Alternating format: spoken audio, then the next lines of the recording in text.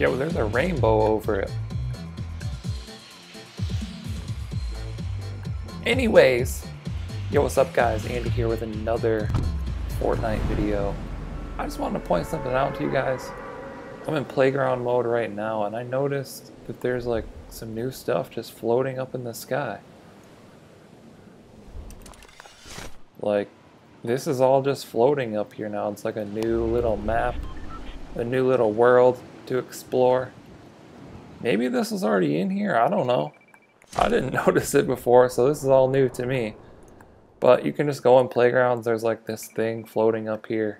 There's a lot of challenges, mini games, stuff like that. There's all these vending machines everywhere. So we got the red vending machines. Mini games to do, building maybe. Whatever this is. There's a spiky stadium over there. There's a pirate ship over there. Yeah, I don't know. Obviously, I didn't do any trickery. I didn't build this or anything. It's just up here. I don't even know what that is, that little fire floating thing. So this is all new to me. I don't know. I don't really have much to say about it. Seems pretty cool. I just want to let you guys know so you can come here, check it out or whatever. Dude, this is so weird. A red hunting rifle. Let's see what's up with that. Gave me a green one. That's some BS.